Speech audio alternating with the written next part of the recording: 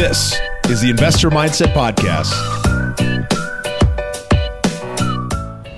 When issues come up, how are we addressing those from an asset management perspective? Now, you guys are managing in-house, so obviously this information is going out to your property manager, but assuming it's probably similar if it's third-party management, how do you guys solve problems based on those numbers to make sure that the whole portfolio keeps moving in the right direction? I think you have to assess what's going on at each individual property. You need to have processes in your property management or your asset management. One of the big processes is a turn. How are you calculating when you're turning a unit?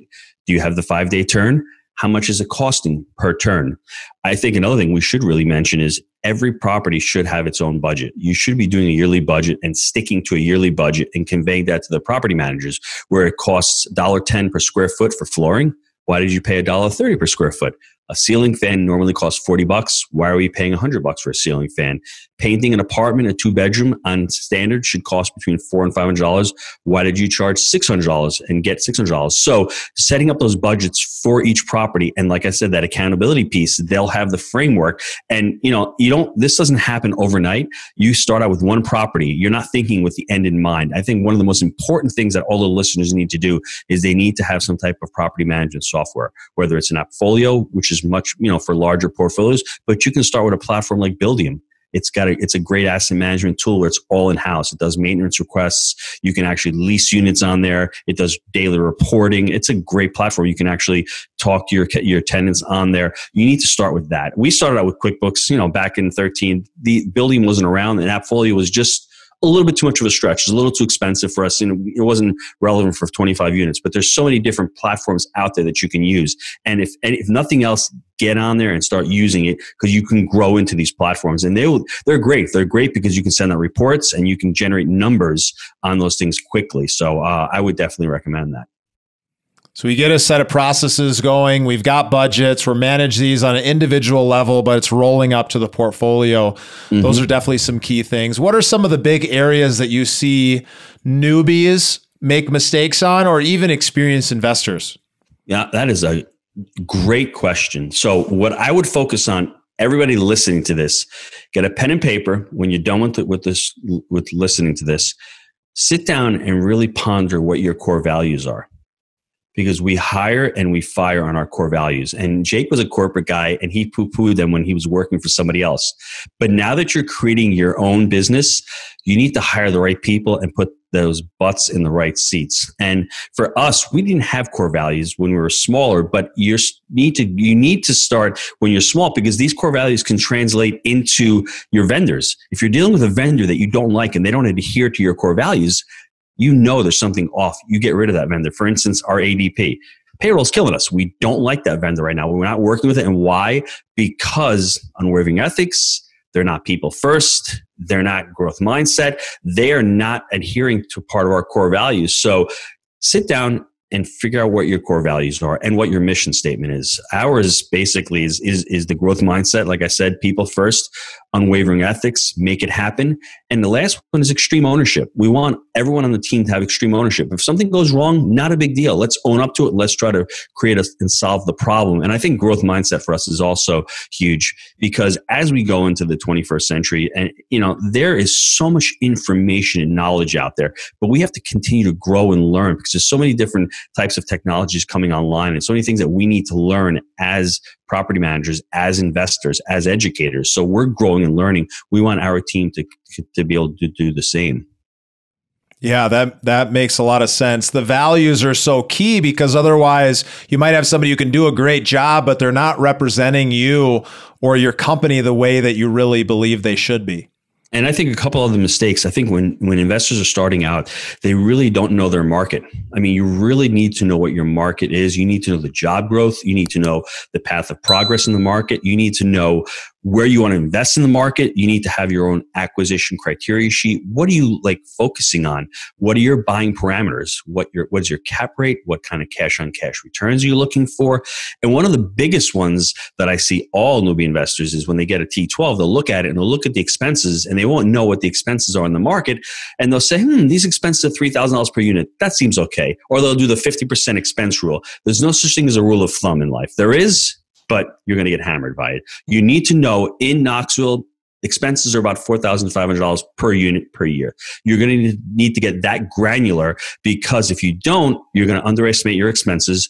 Your NOI is going to drop and you're going to lose money off from day one. And when you take the property over, make sure that you have updated property taxes and your insurance. Insurance, it seems like in multifamily, is going to go through the roof in the next couple of years because they had been undercharging. And I think with all these different situations, whether you're in Houston with the flooding, whether you're in Florida with the hurricanes and elsewhere, I think insurance multifamily is actually going to take a little bit of a hit. So when you're underwriting deals, make sure you get down the expenses and you really become granular. And, I'll give you another example. You're in a certain market, the south side, water can be $500 per unit. All of a sudden, you go to the west side and they've got more taxes and water costs more. So make sure you get to be that granular in your market and you understand how much it costs to operate and run. And that's why budgets will help you, because you create a budget before you take a property over. You know exactly what the expenses look like. Yeah, and that's one of the things a lot of new folks run into is they feel like, well, I'm following all the best practices, but how do I actually go out and find out, well, what are the expenses in my market? How do I find out what are some of these specific neighborhood challenges that I might face? Where do they find that information, Gino? Join an education platform and get coaches. That's probably the easiest and the quickest way. Seriously, that's how I really learn. The other way you can do it is basically, one of the ways that I found was really, really excellent is getting a community banker on board and going to the community banker saying, hey, I want to buy some deals. The community bankers, my community banker actually told me, if you give me a trailing T3 in rental income, I could probably build out the expenses for you because I can understand what the market is. And now he's a really savvy dude. They actually invest in multifamily. They actually have their portfolio lenders, so they know the market really well. So maybe you lean on them.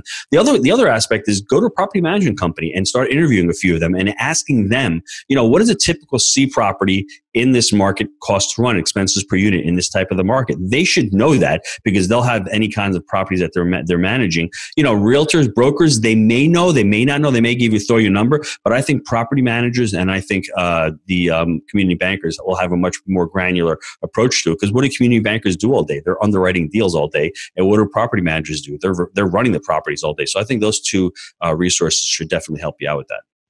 Yeah, that's so useful for all the listeners here. What else do people need to know about effectively managing these assets after you've taken them down? It is a people-person business. So when you're managing, it's all about customer service.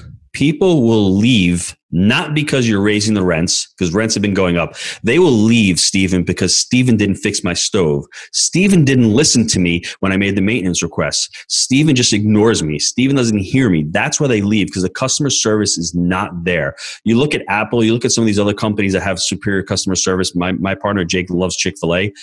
Why are they so popular? Why are they have that amazing brand? Because it's all about customer service. And we like to say in the B and C space, that's the often forgotten, people out there that are just not served. They're underserved because they're taken advantage of.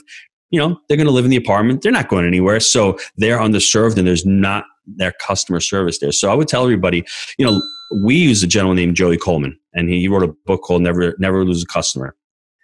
And it was an amazing process. It opened my mind up to the fact that there's a customer journey where you want a customer to go into this journey and to walk through it and to go from a phase called the assess phase where he or she's figuring out to work with you all the way up to the advocate phase where they become raving fans. If you can create that system in your asset management / property management, you're going to be so successful in business.